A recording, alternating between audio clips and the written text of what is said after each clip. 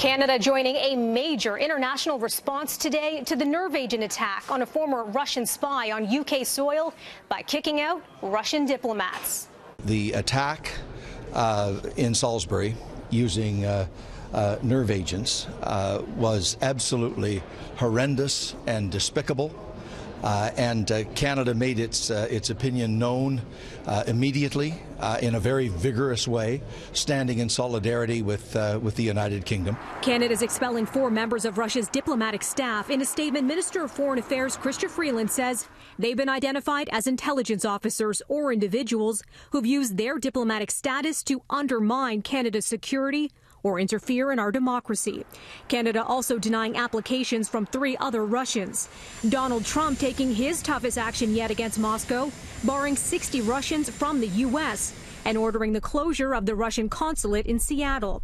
The White House says today's actions make the U.S. safer. With these steps, the U.S. and our allies and partners around the world make clear to Russia that actions have consequences. European countries also taking action after the first known offensive use of a nerve toxin in Europe since World War II. 14 member states have decided to expel Russian diplomats. Additional measures, including further expulsions within the common EU framework, are not to be excluded in the coming days and weeks. The British were the first to blame Moscow for poisoning ex-Russian spy turned double agent Sergei Skripal and his daughter with a Soviet-era military-grade nerve agent. The UK already expelling 23 diplomats, a move that prompted Moscow to show the same number of British envoys the door. Today, British Prime Minister Theresa May saying Russian aggressions will not be tolerated. 18 countries have announced their intention to expel more than 100 Russian intelligence officers from their countries. This is the largest collective expulsion of Russian intelligence officers in history. Skripal and his daughter remain critically ill in hospital more than 3 weeks after they were found unconscious on a bench in the southern English city of Salisbury.